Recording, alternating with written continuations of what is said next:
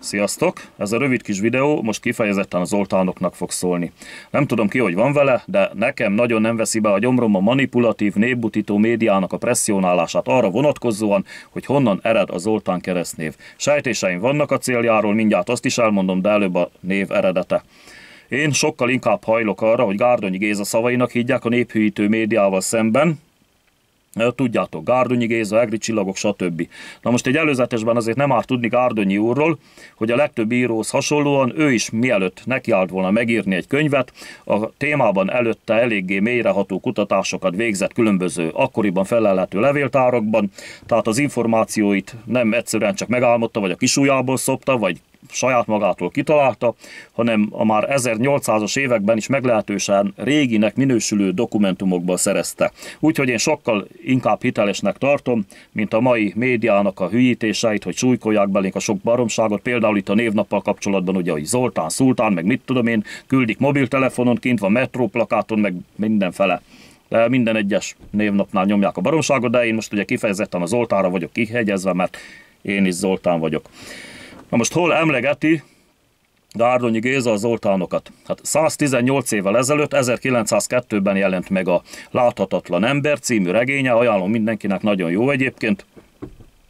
Ez egy történelmi fikció, és egy Zéta nevezetű 12 éves fiúról szól, akit elad az apja rabszolgának, és aki majd az élete hányattatásai közepette a hunok seregében köt ki, közkatonaként, és majd itt a seregben a későbbi csatákban teljesített hőstetteinek köszönhetően végül módos, szabad ember válik belőle. Na most ebben a könyvben a szerző, tehát Gárdonyi Géza gyönyörű részletességgel leírja a csaták menetét, levezénylését, és innen megtudhatjuk, hogy a Zoltán egy katonai beosztás volt a hunok seregében, a mai rádió szerepét hivatott betölteni.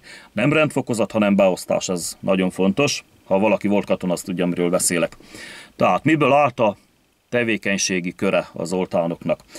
Abból, hogy a hadvezér vagy a csatát levezénylő parancsnok fennállt egy dombon, vagy valamiféle magaslaton, és körülötte volt egy csomó, mondjuk több tucat gyorslovas, akik folyamatosan oda-vissza ingáztak az utasításokkal és az információkkal a parancsnok és a raj szakasz, illetve századszintű kisebb létszámú egységek között. Pontosan úgy, mint a mai rádió. Tehát ők voltak a Zoltánok.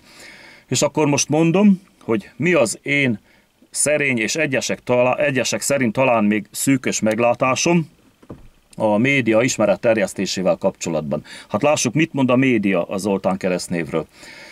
A média azt állítja, hogy ez egy ilyen ótörök szultán szóból van származtatva, jelentése pedig uralkodó fejedelem, vagy valami ilyesmi.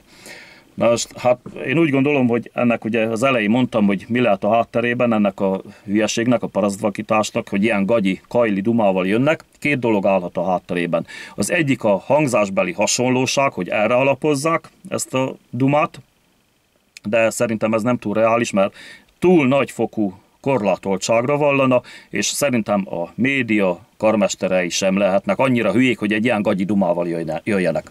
A második lehetőség pedig az, hogy ez nem más, mint egy ilyen burkolt békítés a régi török időkkel, ugyanúgy, mint amikor emlegetnek egy ilyen török-magyar barátság jelenséget, nem török-magyar barátság, nem is tudom, hogy lehet ezt kimondani, mert igazából, amit ennek nevezünk, az nem volt más, mint egy kész horror, de ez egy másik videó tárgya lesz.